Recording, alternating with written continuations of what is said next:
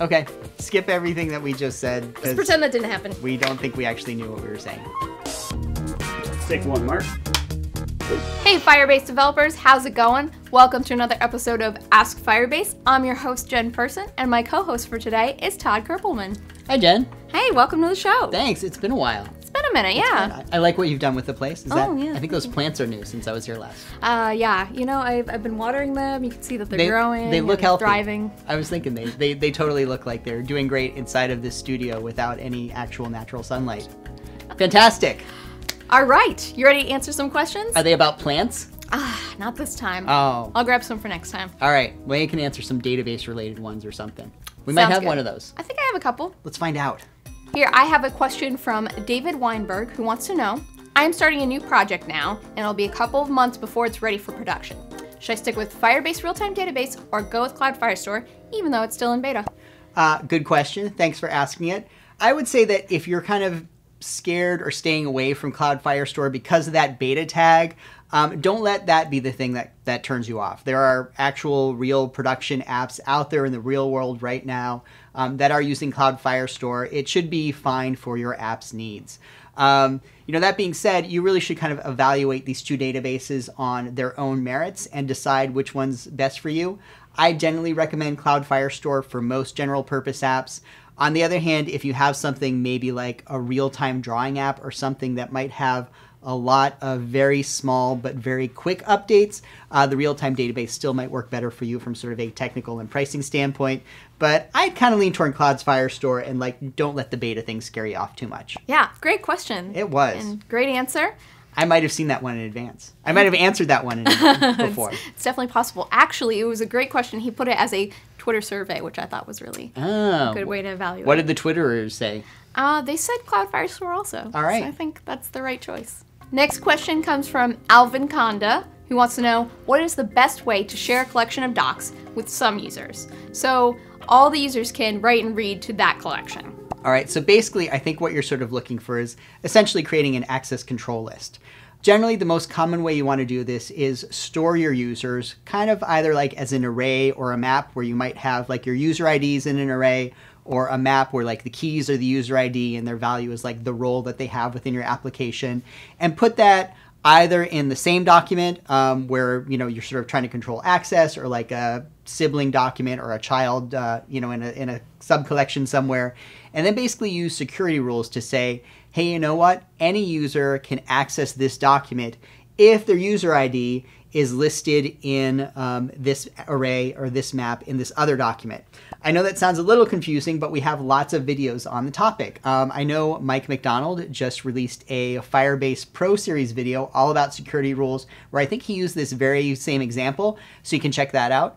You can also check out my own Get to Know Cloud Firestore videos, numbers 5 and 6, if that's out. Both sort of talk about this topic, so check those out as well.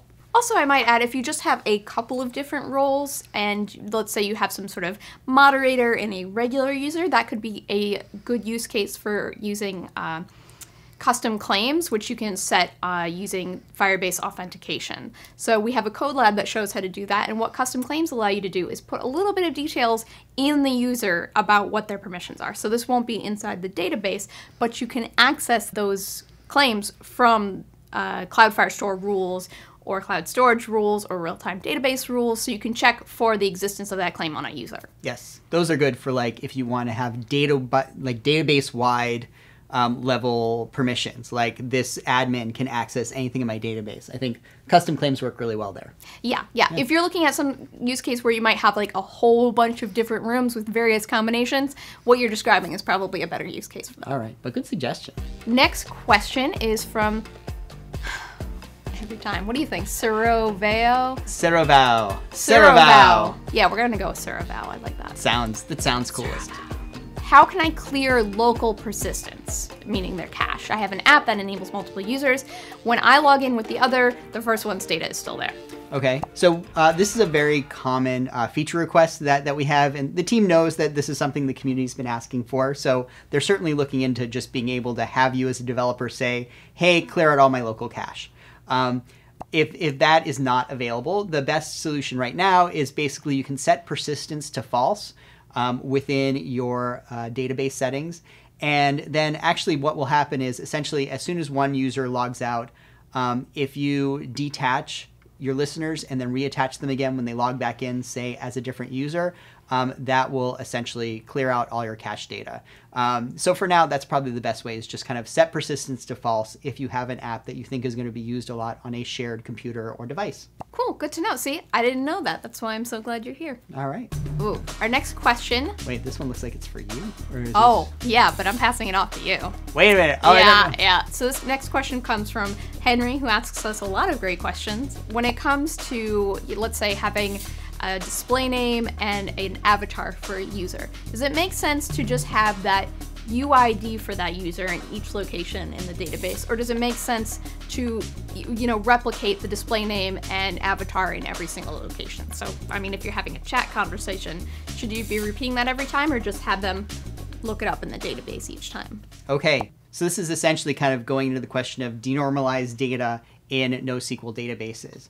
The answer is it depends. Generally speaking, I would say take a look at how often you're going to want to read this data and how often do you think it's going to change. So for instance, if we've got a chat app and you've got, say, your user and they have like their name and profile picture and a few other things, and you're copying that data into, say, every document for every chat that they're in, you're going to have a lot of denormalized data, meaning like that copy is going to exist in a lot of different places.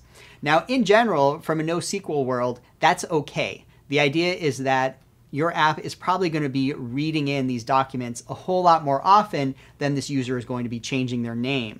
And so the whole NoSQL philosophy is, let's take this very common case of reading in your data and make that super easy versus sort of the one time a year when your user decides, hey, I'm going to change my name from Charles to Chuck or whatever. And that part ends up being a little more of a pain to do. So in general, I would say go ahead and copy the data you think you're going to be reading in every time, everywhere, and then kind of deal with probably using a cloud function, as you pointed out, changing the denormalized data in a few batch calls when that user ever does decide to change their name. Yeah, I love thinking about NoSQL is always a challenge, especially if you're coming from a SQL background.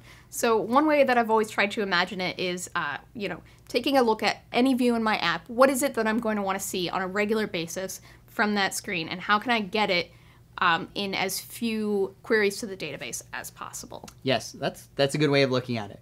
Right. So if you're getting some sort of thing where you're like doing a query and then nesting another one and then nesting another one, it might be a good opportunity to look at how you're structuring your data and changing that structure. Yes. Hey, Jen, I got a question for you. This one comes from our YouTube channel, who's wondering, hey, can my browser receive Firebase Cloud Messaging data as a data-only notification the way I can on mobile devices? That really depends on the limitations of web push. So I really love this question. At any given time, the way that notifications work on web clients is FCM, Firebase Cloud Messaging, wraps that up and then passes it off to the web push protocol. So whatever is available is really dependent on what that enables you to do. So whatever key value pairs are currently available on web push, those are the ones that you will be able to use. That being said, if you are frequently sending messages that just have data in them, that might be a better opportunity to send something or like store it in a database. There might be some opportunities for listeners. It really depends on your use case. But so the short answer is sort of. It really depends on whatever is currently available in web push. So I would check out, we'll link below to those standards so you can send those. I'm glad you're here to answer that question because I haven't done any web development since like jQuery was like a hot new thing. Ooh. So yeah, I know it's been a while. So all this push stuff, it's all foreign to me. So whew. Those were some really great questions. Those are some great questions and one bad question. You know who you were. Thank all of you for asking questions, and thank you, Todd, for coming on and helping me answer these. Sure thing. I hope they were right. And, in order to keep making the show, we need to keep getting your questions. So be sure that when you're coming across something that might be a common problem that a lot of people want to know the answer to, be sure to hit it on social media with the hashtag AskFirebase, and who knows, maybe you'll see it on a future episode. And then you'll be famous. Wow. Huh? And if you liked what you see here, be sure to subscribe to the Firebase channel for more awesome content, and we'll see you on a future episode. Bye, Internet. Bye. Are you guys talking about us? They're talking about us. No, we're talking about badges right now. Oh, what? Pay attention. Yeah, sorry. No.